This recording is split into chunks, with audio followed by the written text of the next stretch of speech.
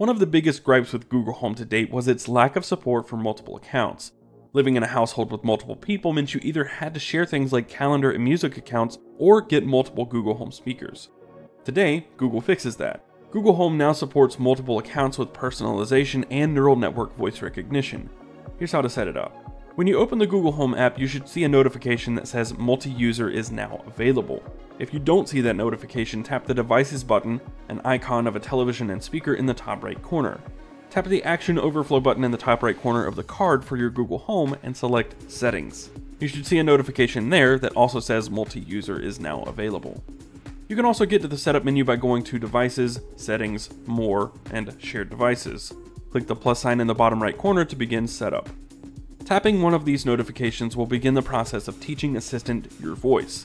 You must say the phrases "Hey Google" and "OK Google" twice each. Tap Continue, then tap Invite if you want to add someone else to the Google Home. Additional users will need to download the Google Home app and go through the same setup process. But since their account might not have already been connected, they will need to link their own music accounts and personalize the Google Home preferences to their liking by customizing news sources, linking their Netflix account, and tweaking what their My Day includes. This also means they will need to add smart home devices to their Assistant account as well. This keeps just anyone from joining your Google Home and being able to control your smart devices.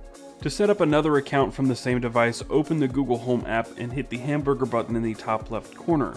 Select the drop-down to select an already connected account, or hit Manage Account and Add Account to sign into a new one, then go through the same setup process. Up to 6 accounts can be added to a single Google Home.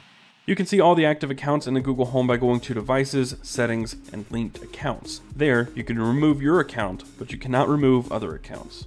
Once more than one user is set up on a Google Home speaker, nothing needs to be done to switch between accounts, since Assistant has learned each of the user's voices.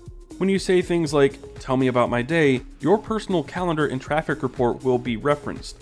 When you ask to play music, your preference in music service will play by default. For more on Google Home and other tips and tricks, be sure to check out cnet.com/how-to.